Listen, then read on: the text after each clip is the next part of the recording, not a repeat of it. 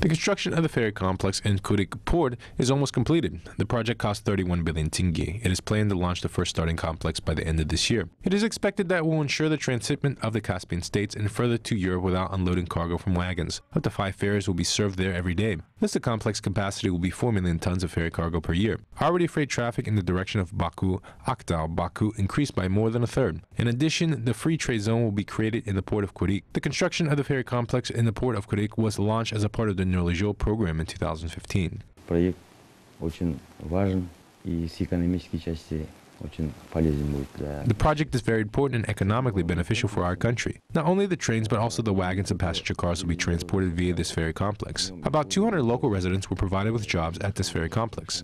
We will also unload the northern seaport. Этому паромному комплексу население поселка Kuryk